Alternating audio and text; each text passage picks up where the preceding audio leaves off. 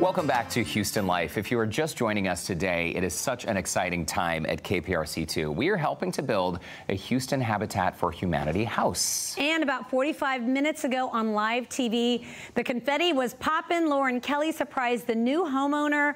The homeowner, it looked like, oh, complete shock. Yeah. Total and utter shock. Lauren Kelly joins us live from the community Robbins Landing in Northeast Houston with that very homeowner. Hey, Lauren. Hey guys, you got it. We just dragged her in. Miss O'Brian, congratulations. You are the new homeowner for our Habitat build. I know it's kind of still shocking, but how do you feel? Oh my gosh, it's still surreal. Like I'm absolutely just thrilled. And we know that you said you're going to be living in the new home with your daughter, and she's already picked out the room. How exciting is that to kind of just know you're going to have this permanent house forever? Oh, it's so good. I mean, it's just, well, you saw her reaction. Yes, you know. So that's the word. Yes. She already picked out her room. She said it was going in the back. Now, you've been working on this home. So how does it feel to actually work on the home you're going to be moving into? Wow.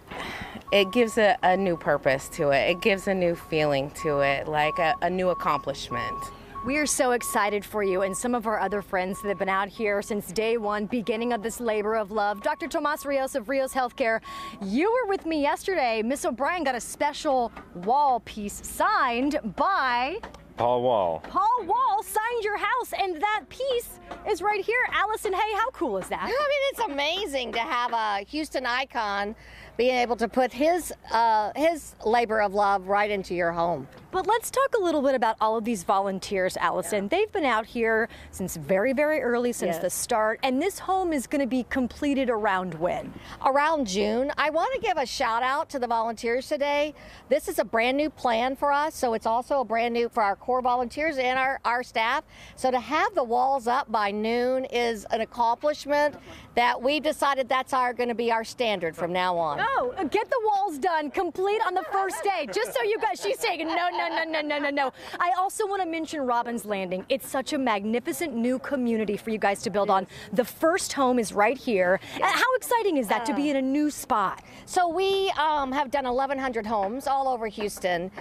We've always dreamed of making more of a complete community for our families so that they could work and they can play and they can live in the same place. For us, it means so much more because it seems that affordable homes have always been stuck in different places. This is right on Tidwell. It's a beautiful location.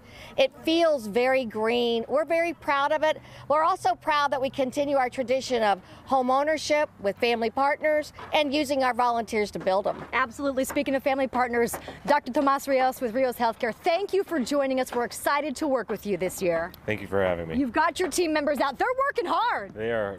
I'm like, what are y'all doing? Y'all need to work this hard at the clinic, okay? And once again, Miss O'Brian, congratulations on your new home. We're all so excited for you. Thank you so much. I appreciate it. And you said the kitchen colors are going to be? Red and black. All right, you heard it here first, you guys. We're here at our Habitat for Houston Humanity build, and this is just the beginning. So we hope that you stick with us the entire time, and we can't wait to see the finished product coming up in June. For now, I'm going to toss it back to you guys in Studio B. Talk about the surprise of a lifetime, and that home is going up fast. It's so fast, and Paul Wall signed her wall. Paul That's Wall amazing. signed the wall. We love that. Coincidence? I think not. It's all good luck. All right.